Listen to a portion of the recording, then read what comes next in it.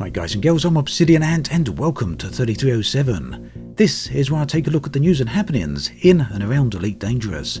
This week we have the start of what appears to be a new Elite Dangerous mystery. The Galactic Summit continues in the Sirius star system, and some players managed to get an SRV to a fleet carrier. Mysteries have been a big part of Elite Dangerous more or less from day one, and now Frontier have teased a new one that potentially could be Thargoid related. Yesterday they posted this image to Twitter along with the question, what's your favourite mystery in Elite Dangerous? Now that all seems innocent enough.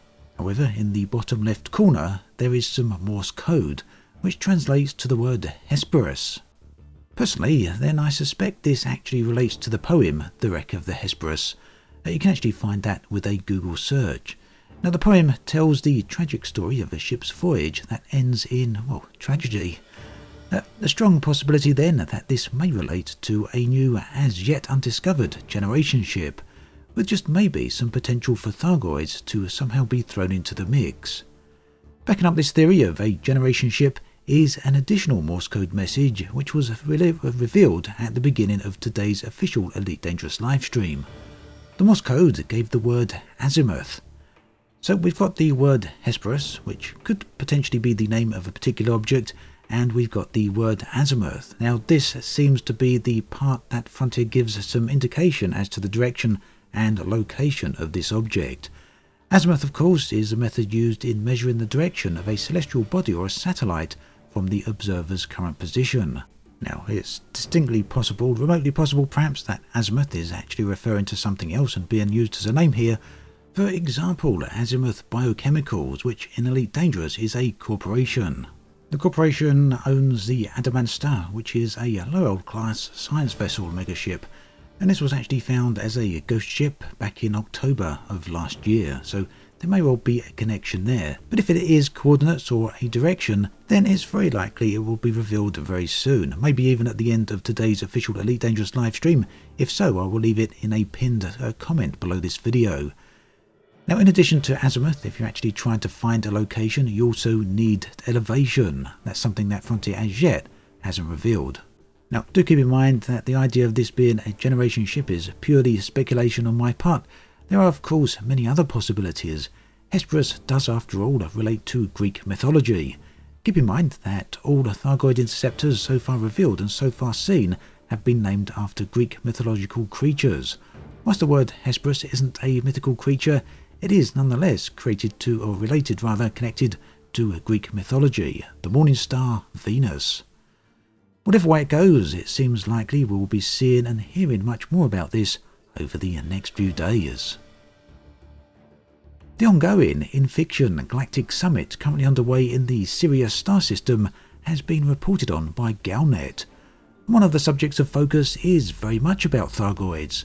The collective powers of the galaxy then have been discussing the best approach to deal with the aliens. It appears that the Alliance are all for an all-out aggressive response. The Empire and Federation meanwhile seem to prefer a more measured response. Professor Tezaru of the Akanar Research Council has pleaded for a fresh support to Aegis, the Alien Research and Defense Initiative. Aegis will be undertaking new research into the Guardian technology and hope to discover a breakthrough that might help the fight against the Thargoids. Prime Minister Mahon of the Alliance, meanwhile, has proposed a strategic cooperation against the Thargoids.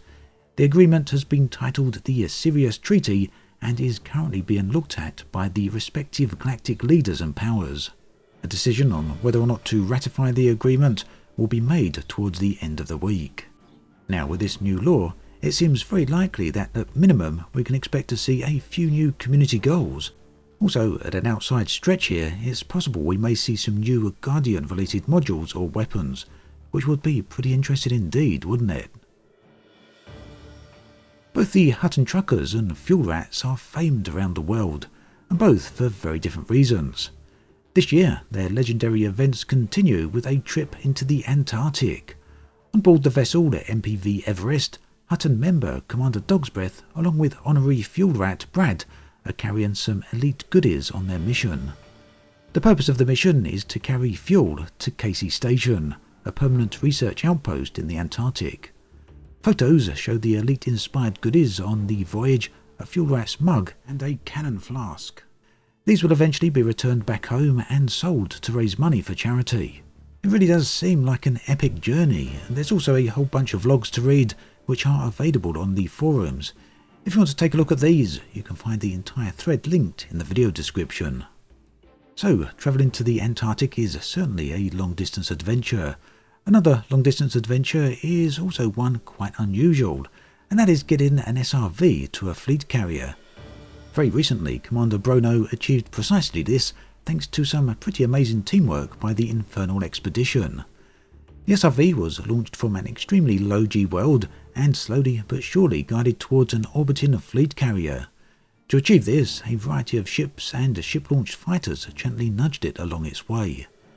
Now, to be honest, I've actually made it sound far easier than it actually was. It seems that this was a fairly complex and challenging process. Thankfully, the entire journey has been documented on the Elite forums with step-by-step details on how it was achieved. Quite an adventure then, and one very unusual and unique achievement. Last week, we got our first look at a mission undertaken in the upcoming Elite expansion Odyssey. The video of the mission began in orbit on one of the new Odyssey planets, which actually looked very nice indeed. Now, the ever-great Commander Rini of the Burr Pit took it at a perfect opportunity to make a side-by-side comparison of the new world.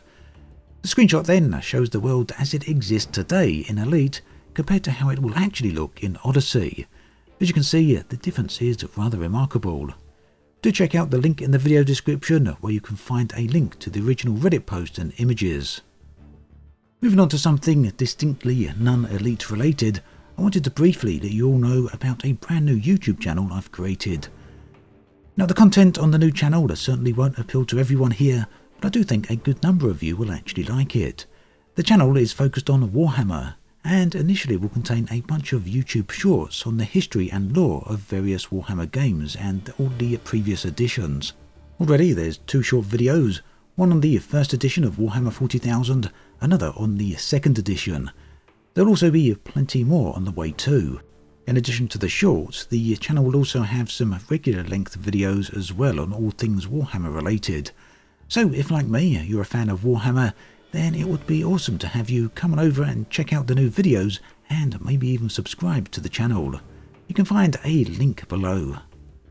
That then brings us to an end of this episode of 3307. As always, thanks for watching, and I'll catch you guys and girls next time.